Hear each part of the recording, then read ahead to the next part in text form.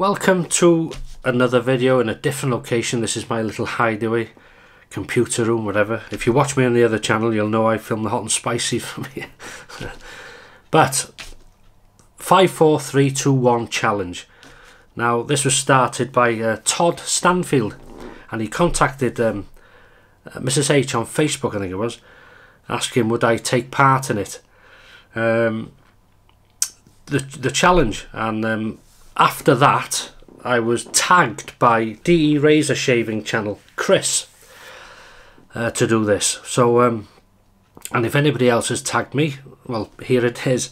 So thanks Todd, and thanks Chris for this for the tag, for asking me to do it. So it's the 5 soaps, top soaps, 4 aftershave or post-shave products, 3 brushes, 2 razors and 1 blade. So soaps. First one would have to be the Palmolive shave stick. Sentimental reasons, been in the family, used it for many years. Good soap, performing wise, and excellent scent, and the price you couldn't beat it. Just that. Not available anymore as much. You can still buy it online, but I've got enough to open a shop really. But yeah, Palmolive shave stick. The second one would be Taylor of Old Bond Street grapefruit. Good quality soap and, well, shaving cream, and such a realistic scent. It's like someone's cut a grapefruit in half. Absolutely amazing. Again, I could pick so many soaps really. There's a few Taylors I like, but I had to just not hum and ha and pick them.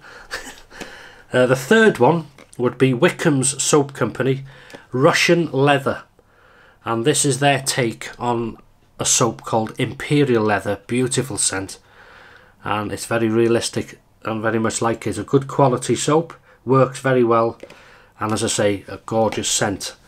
That'll be number 3. Now number 4, I don't have it to hand because I can't find it, I've put it somewhere, would be Mitchell's Wool Fat.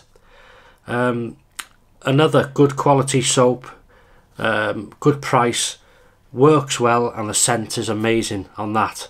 So that would be my 4th soap. And the 5th one would be Phoenix Artisan Accoutrements Cease and Desist CAD.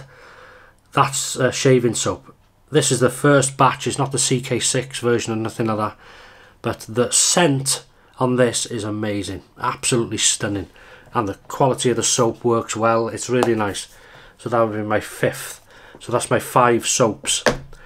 4 aftershave, post-shave products. So I'm going to mix it up a bit. So the first one would be, I like citrus aftershave colognes and soaps, would be Duru Lemon, because this resembles one I had from Evan, which I bought from a supermarket in Kensington, Liverpool, called the L7 Market, when I went to see Steve Farragher there. I apologise about the light if it's funny in here, sorry.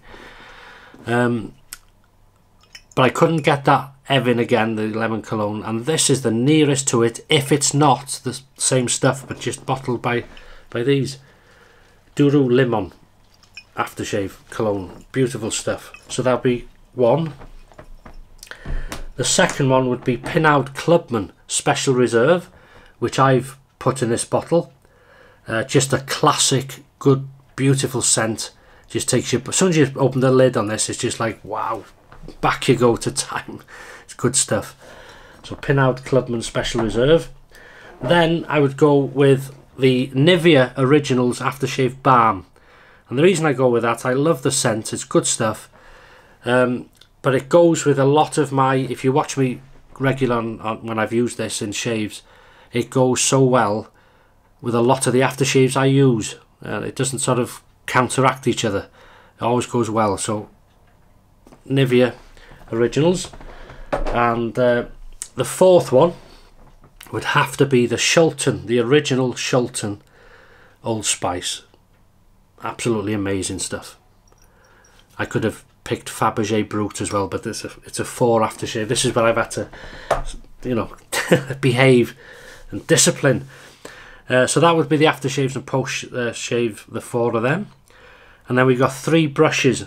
Now again, I have so many brushes, a lot of them have been made by people for me in wood, unique handles, gear stick, I've got the gun barrel, I've got the bishop and all that type of stuff.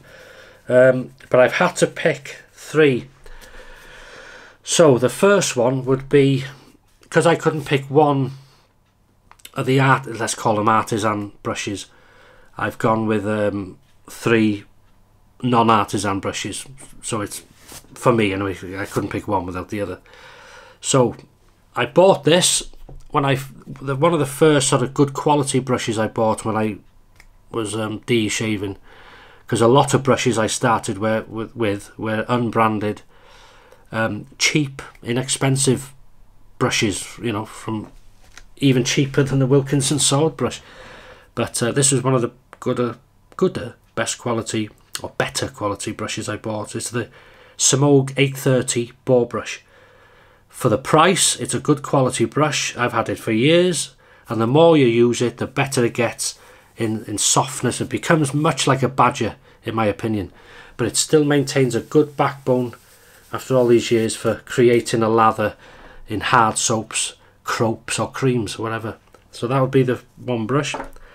The second one would be Simogue again, but this is the 2030B, and I like this for its handle. Very old-fashioned 1930s handle. I don't know, it's a very nice Art Deco type. A good weight to it. It's a nice brush and handy for getting into small spaces. It's a small brush, but really nice. I like that. So that'd be the second one. And the third one would have to be my own brush, this Paul H. Films brush, which DS Cosmetics made for me. But the reason I picked this one is because I had more say, shall we say. I picked the handle, not the shape, but I picked the colours, the black top and the orange resin base and the tuxedo knot. So very proud of that. And so that would be my 3 brushes. 2 razors.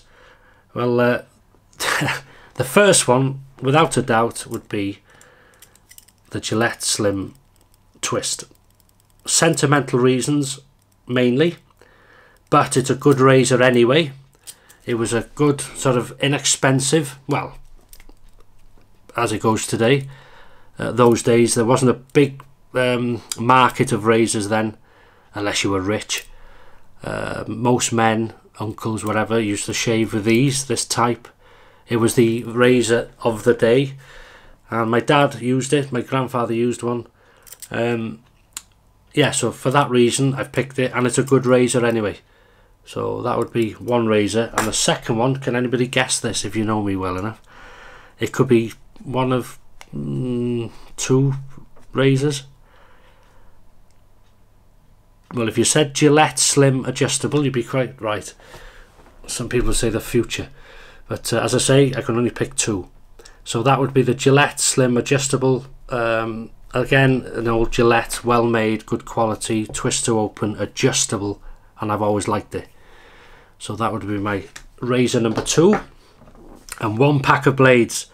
So my go-to blades would be Persona Red or the Wilkinson Sword. So I've gone with Wilkinson Sword in this case because these are more available. The reds, the Persona Reds, are difficult to find. Around here, well, not around online in Britain, without them coming from abroad. But I've got enough stock for now. But I would pick these because of the ease of getting them, really. I know some of them are made in Germany. Is it India? The other lot are made, but they both work well for me. But if I had a choice and they were available, I would buy the British version of Wilkinson Sword. These were a gift from another Todd who visited the UK, and I met up with him. I gave him a few products and he gave me a few products, and this was one of them. And that blade there, you can see, is I've used once. And the reason I would pick these, I mean, as I say, these are good enough, but if you ever tried the British one, I found these very smooth. So just as good but smoother to use. Really nice, noticeable smoothness, and they were good. So those would be the choice, but obviously you can't buy these now, so and that would be my blade. Now, so that's that video.